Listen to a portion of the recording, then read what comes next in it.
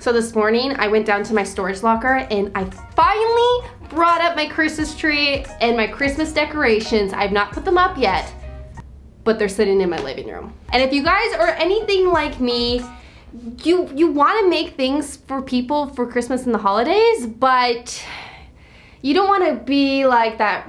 How do I put this? I like my friends and family a lot, but I don't like them that much that I would go ahead and spend like 80 hours making them a sweater, you know? But you still want to make them something, so I've come up with a few things you guys can make that will be under an hour, which I feel like that's a good amount of love. And I'm actually slightly prepared for today's video. I'm not gonna say fully because I'm not fully, but I'm slightly prepared, so I even have a little mock-up of the first thing we are gonna make today. Ta-da! I made this yesterday. I got the pattern all ready, and I'm going to teach you guys how to make your friends and family a crochet purse. Yeah.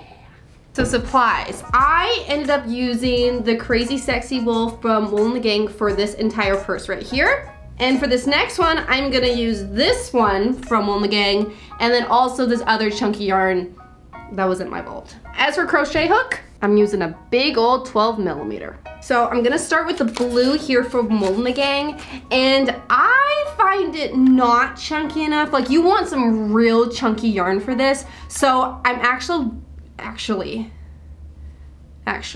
double layering it. So I'm taking both ends, this end, and I'm gonna be crocheting with 2 strands.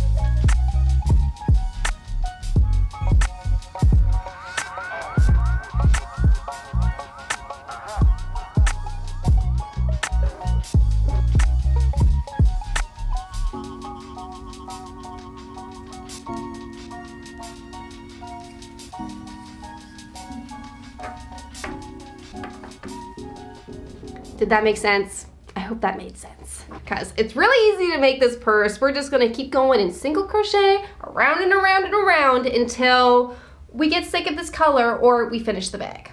And I'll also have all the links down below for some yarn. It doesn't have to be this Wool and the Gang one, it just has to be a chunky one, so I'll have a few options down below.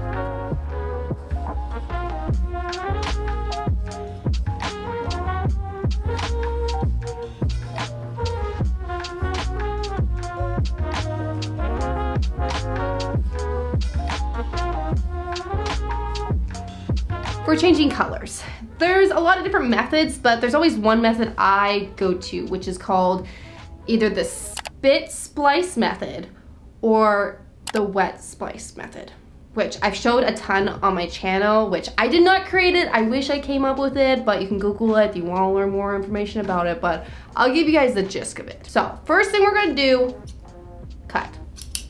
Good job. Grab your next color. I'm gonna use this one. After that, I am gonna take all of these ends and I'm pretty much just gonna pick them apart. Fray them. We're gonna fray the edges. I'm gonna do that with both sides. Bam, bam, turkey chicken. Next, I just have a little cup of water and I'm just going to dip this one in there, get it all nice and wet. Now I'm just going to overlap them, kind of wrap them together, ta-da, and then rub them together. And there we go. We got one piece of yarn. You can kind of pull on it and it won't go anywhere. Like, it might not look that sturdy, but man, it's sturdy, it's in there. They're not going anywhere. And now, I do not have to weave in any ends. These colors look real good together, don't they?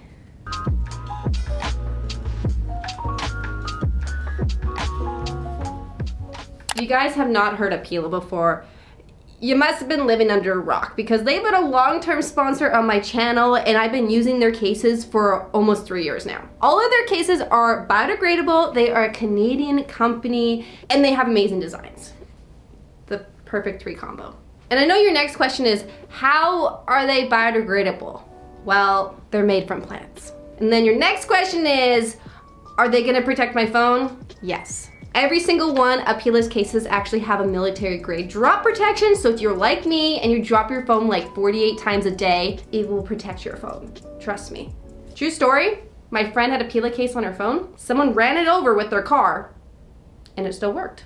So if you guys want to try out Pila and get your own biodegradable case, be sure to use my link down below in the description and also use the code Jenna at checkout and you'll get 30% off your order. So, feeling pretty good about this bag size. I like it, it's good, gets 2 hairy thumbs up. So, next, we are doing the straps. So, I just ended almost on the corner here. You can see I just have like one more stitch from like the true corner, because for the true corner, I don't think it's actually called that, but I'm just gonna call it that. I'm just gonna do a slip stitch there.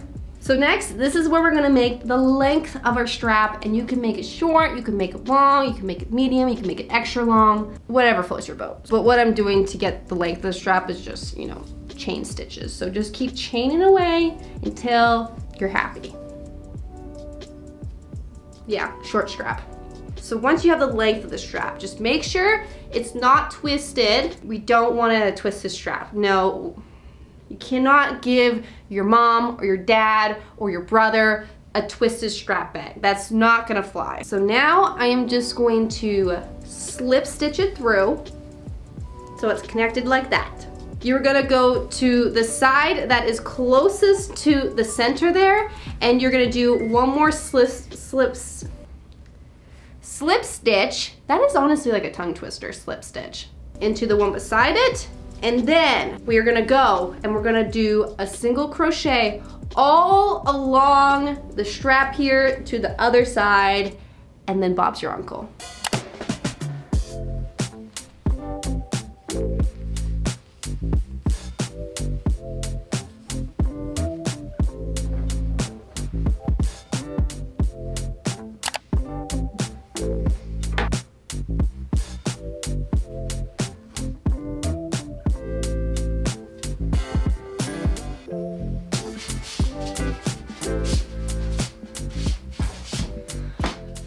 I'm just really happy that we got one done in under an hour. So we're gonna keep on that streak and we're gonna move on to the next one, and I'm gonna show you them all at the end because I kind of want to try styling an outfit with the bag I made. Next one is, let me grab it, a scrunchie. We're gonna knit a scrunchie. And if you're a pro crocheter and not a knitter, you can also do this with crochet, but I just had a feeling that knit would be less bulky for what you're putting in your hair, so that is why we're gonna do it knit, or I'm gonna do it knit. I didn't pick up my yarn yet. What am I doing?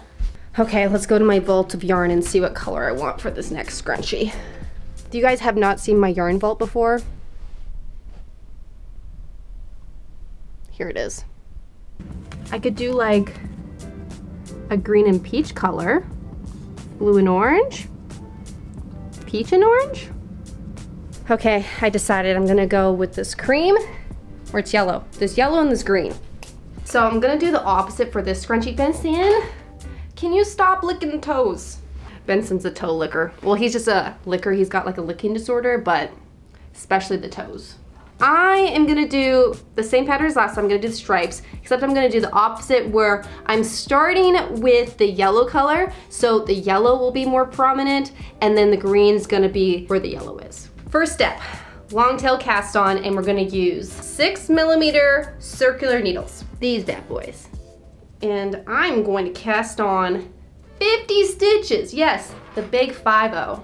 So now that we got the big 5-0 stitches on here, you kind of want to stretch them out so it's like completely around the needles like this. So I'm gonna start with the strands on the right side and no strands on this side, and then just start knit stitching.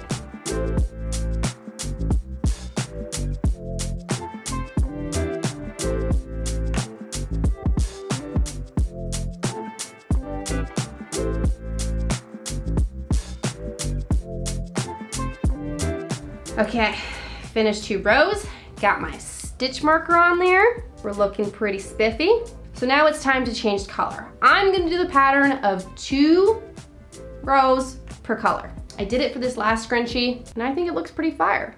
And I'm not gonna cut the yarn when I'm changing colors, so when I'm adding this green here, I'm just gonna put a slip knot and then start knitting with it. And then when we change colors again, I'll show you how you like crisscross them so you can just keep changing colors without having to like cut it. You can just let it dangle on the side.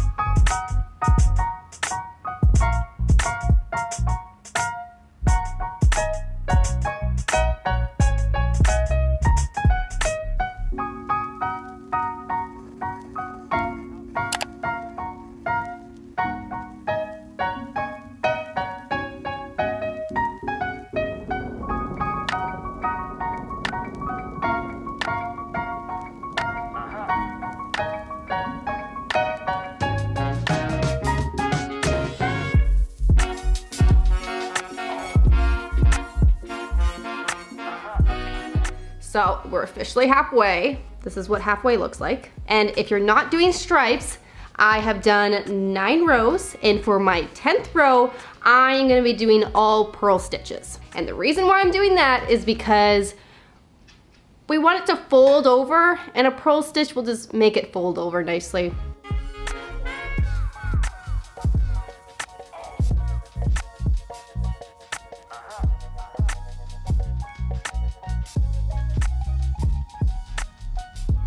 Officially halfway. Or actually we're over halfway. Because technically once you do the purl, then you're over halfway, and now we just need to do 9 rows like we did right here. Benson's so excited because it's sunny on the deck and he thinks it's warm out, but little does he know it's 0 degrees. Okay, let him out.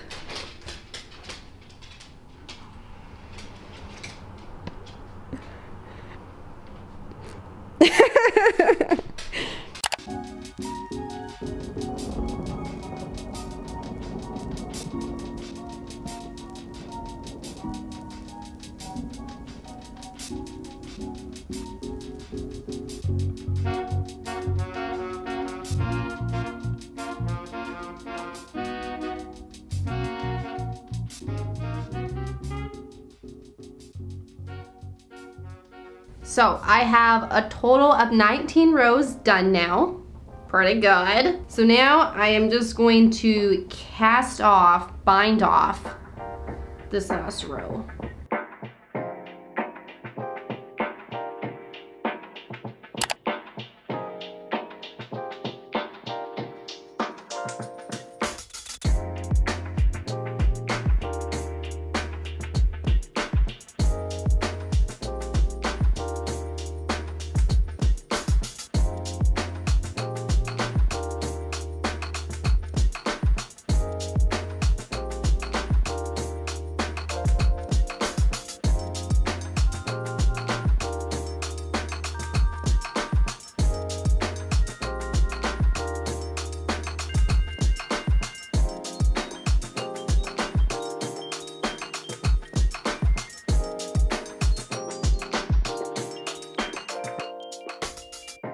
Last one. This one should be the quickest because we're using chunky yarn again, and we're gonna be knitting a nice ear warmer headband. And you remember at the beginning of the video when I said I was like semi-prepared for this video? Lightly prepared. Well, this is the one I was prepared but not really prepared because I lost the headband that I made. So for supplies, I'm using 12mm round, circular. So for supplies, 12mm circular needles. But you can also do this on flat needles and just do it flat and then sew it together at the end, but I'm gonna do it in the round. And then you're also gonna need some chunky yarn. And to start off with, we need a really, really, really long tail because we're gonna do a long tail cast on again. So I'm doing it like almost like the height of me. And then I am going to cast on 40 stitches. Next, we are gonna be doing a 1x1 rib for the whole headband because we want it to be nice and snug and stretchy on our little heads. 1 knit stitch, 1 purl stitch.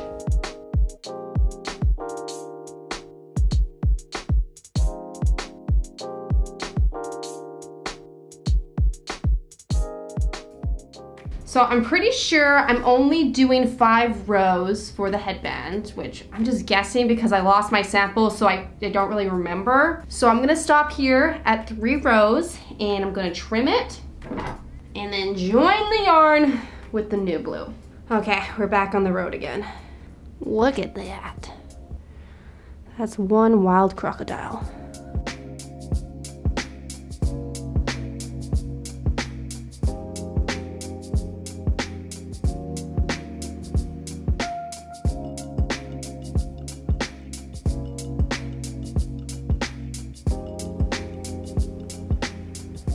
I'm ready to finish this headband, ear warmer, whatever we want to call this. So we have 3 of the dark blue, 2 rows of the light blue. So I'm just gonna cast off, bind off, whatever you want to call it. And I'm not gonna be fancy, like I'm not doing an Italian bind off or any of those fancy ones. I am just doing the basic one. Just the basic, which I know it's not as stretchy as per se like an Italian bind off, but I find if you do the regular bind off, cast off, you know, and you do it with a little, you know, ease, looseness, then it's a-okay. I did not have any problems with the headband, so I'm just gonna cast off loosely.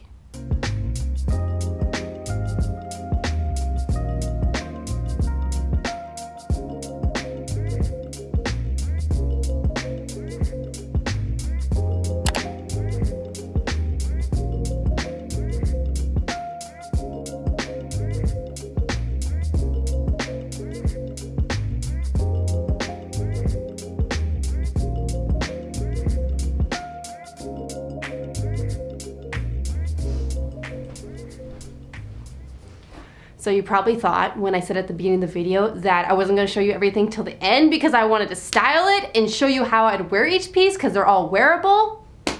Well, I am actually coming through with that promise and I'm actually doing it. So first piece we made was the purse here, and how I styled it is I have a nice oversized knit sweater with the turtleneck underneath.